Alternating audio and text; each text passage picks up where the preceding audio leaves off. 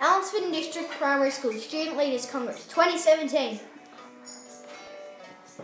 At our school, we've noticed that most students are very jumpy. And we mean very jumpy.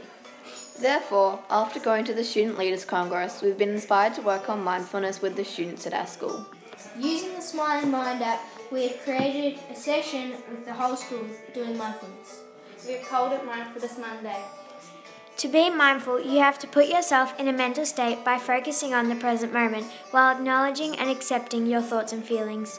To check if our idea was working, we interviewed a teacher and 2 students. Was Mindfulness Monday good? The kids in our grade really enjoy doing Mindfulness Monday.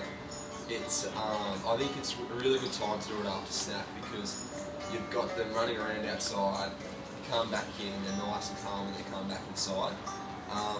It also gives them a time during the school day to sort of sit back and just have a bit of their own time to think about things. We're so busy at school, we don't get that opportunity to do that very often.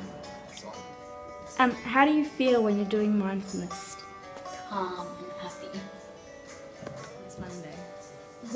When I come in from snack, I always feel energetic, but after we do Mindfulness Monday, I always feel relaxed and ready to learn. Can you please give us a quick summary of Mindfulness Monday? Certainly can, Lily. Look, developing resilience is a lifelong skill. Mindfulness Mondays reminds us of the importance of focusing on the now. Congratulations, team. Our results were amazing. Before we started Mindfulness Monday, 35% of kids were calm and 65% were energetic. Whereas after, 87% were calm and 13% were energetic.